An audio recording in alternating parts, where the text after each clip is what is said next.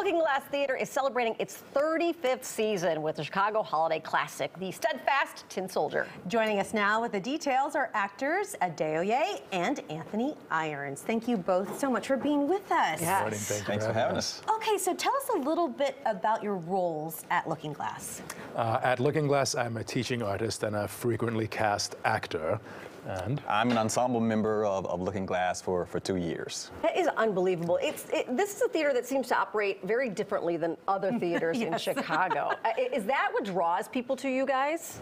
Yeah, it's what drew me to the company. They're known for spectacle, musicality, very physical performances. the first time I auditioned for Lookingglass, I read the play and I thought, you can't do this on stage. Yeah. This is a film. This has special effects in, but there's circus elements, there's movement. For this particular production, we have live musicians.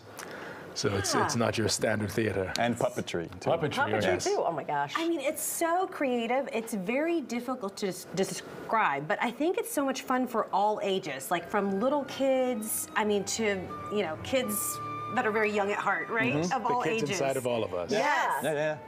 Oh, and take a look. This is some of the puppetry that happens there. It's so cool. Can you describe a little bit of the Tin Soldier, like the story behind it? Yes, it's adapted from a Hans Christian Andersen fairy tale. Which can be a little dark, often. Yes. And the soldier is brave and steadfast no matter what. And he faces all these challenges. He falls in love with a ballerina. The Tin Soldier has one leg. That's what makes him different.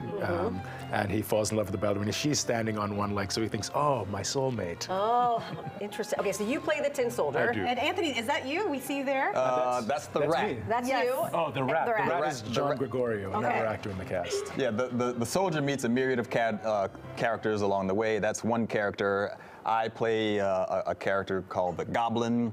I also play a rapscallion, kind of a mischievous kid, and I play the father, who is the father of the boy that gets the soldier. And I play a reindeer. There's got to be some challenges to playing multiple characters in one show. Changing. And all the physicality to it. That's got to be exhausting. It's nonstop. Yeah. But it's a fun train ride, though. Yeah, I imagine that keeps your audiences certainly engaged throughout the whole performance. Yes. I mean, here we're seeing dance, but there's a lot of physicality. I mean, there's gymnastics. Sometimes there's trapeze in your performances. There's a little bit of silk work. Yeah, a lot of circus arts. What makes this production unique is that it's non-verbal. It's a pantomime. So there's no dialogue or talking. It's like a silent film on stage. Yeah. That's And fascinating. you would think that would be difficult to keep an audience riveted when there's no one actually speaking dialogue, but the whole time you're just glued because there's just always something visually happening. And it almost makes the story easier to follow and appreciate because there are no words to get in the way. And like you say, it speaks to people of all ages, all cultures. There are no barriers. Okay, so I got to ask you guys, you're both actors by trade. Yes. What have you learned since doing these performances? Because I can't imagine you went into this with circus background, with dance background, with all those things, or did you? No, we picked up a lot along the way. Like Yeah. So you were just actors, not just actors. We've both done a lot of physical work. We've been working with Lookingglass for a while. Lookingglass's sister company is the Actors Gymnasium, and the circus choreographer, Sylvia Hernandez, came and did the rigging training with us.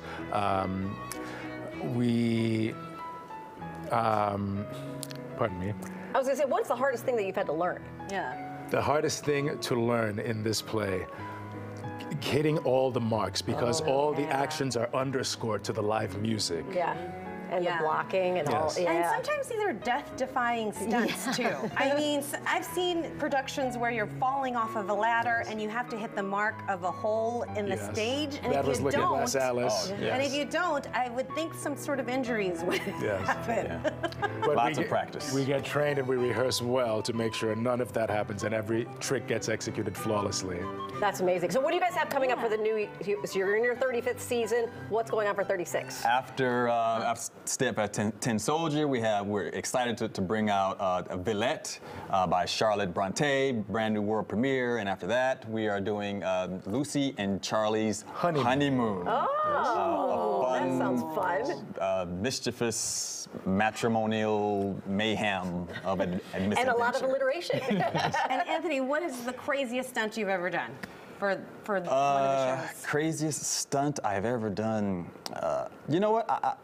I think popping out of the box for Tin Soldier takes the cake. And Daria?